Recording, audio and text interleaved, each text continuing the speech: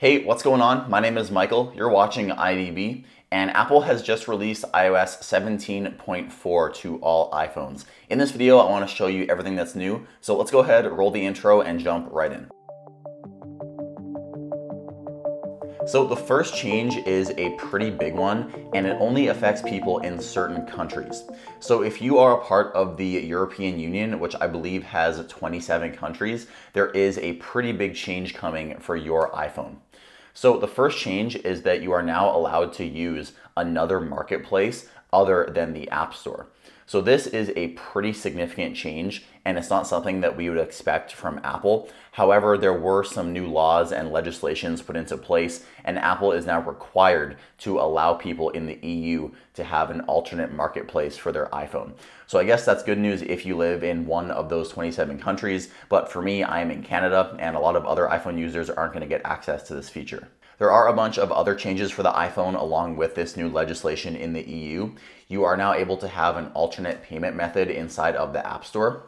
You're also able to have a new default browser selection option right inside of Safari. This was previously found inside of Settings. And when you're using a third-party web browser, such as Chrome, for example, the app is now able to use an alternate web engine other than Apple's WebKit. And then the final change that's a part of the EU legislation is third-party wallet applications now have access to the NFC chip on your iPhone.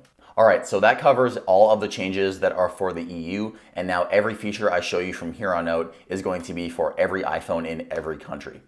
The first one is for podcasts. So we have a new option in podcasts called transcripts. Now it looks like the lyrics icon from Apple Music, but when you click on it, you can see we get a transcript of everything said in the podcast.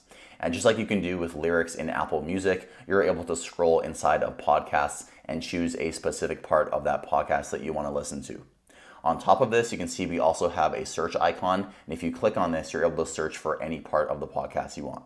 iOS 17.4 also introduces a brand new security measure for iMessage called PQ3. So PQ3 is a new post-quantum cryptographic protocol, which is going to secure your messages in the cloud. Pretty much how it works is iMessage already uses end-to-end encryption. However, end-to-end encryption uses advanced mathematical problems for security. And PQ3 introduces a new measure that can stop quantum computers from solving these problems. So normal computers aren't able to solve the problems that end-to-end encryption uses, but quantum computers, which aren't a threat yet, could solve these problems. So Apple is looking 5-10 years in the future with the threat of quantum computers and cyber attacks. This new protocol for iMessage called PQ3 is going to keep your iMessages safe even from the attacks from quantum computers. And iOS 17.4 also introduces some new emojis for your iPhone, and you can see them on your screen right now. And this update also introduces some changes for those of you who have an iPhone 15 or an iPhone 15 Pro. Inside of settings, if you click on battery, you can see that under battery health, it no longer shows a percent. You can see on my iPhone, it only shows normal. However, when you click on this, you're able to get way more information. So you can see it'll say your battery health is either normal or it'll say limiting performance or something like that. It'll also show your maximum capacity. It'll show your cycle count. It'll also show the manufacturing date of your battery and the first use of your battery. So all this information was available for iPhone 15 users. However, it was hidden inside of settings. So now it makes a lot more sense that this is all in the exact same battery page of settings on your iPhone.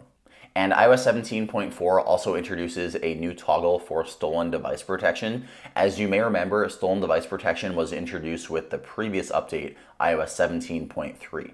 So inside settings, click on Face ID and passcode, and then you want to scroll down and click on stolen device protection, and you'll see we have a new toggle in here. You can see it's called require security delay. So pretty much when you have stolen device protection turned on, it's going to require a delay of about an hour on your iPhone when you're trying to change a security setting. Now you can have this only when you're away from familiar locations, or you can choose to have this set to always if you want the maximum security for your iPhone. So I'll quickly show you what this looks like. So if I click on this, you can see it'll scan with Face ID, and then it says security delay required to change stolen device protection. It says the security delay will last 1 hour and you'll still be able to use your iPhone during this delay. So if you click on start security delay, it'll see your time remaining right here, and you can click on done. So then after 1 hour, I'm now going to be able to change this setting. And then another really small change inside of 17.4 is for Apple Music. You'll notice that the Listen Now tab is now called Home. And then we also have a pretty cool new feature inside of the App Store, which allows you to see all of your purchase history for your Apple ID. So if you click on your profile picture on the top right, you'll see we have a new option that says Purchase History. If you click on this, it'll scan with Face ID, and then you can see all of your purchase history in the last 90 days. And iOS 17.4 was apparently going to bring dynamic island support for when you start a stopwatch, but for whatever reason, it doesn't seem to be working on my iPhone. You can see I started the stopwatch, but there's nothing in the island. Here is a screenshot of what it is supposed to look like. I would really like to have this feature, as it seems like it would come in handy quite a bit. However, it doesn't seem like it's available on my iPhone for some reason. And then finally, the code for iOS 17.4 suggests that Apple is making progress on their next-gen CarPlay, and we have found 8 applications inside of the code. Those applications are auto settings, car camera, media, charge, closures, climate, tire pressure, and trips.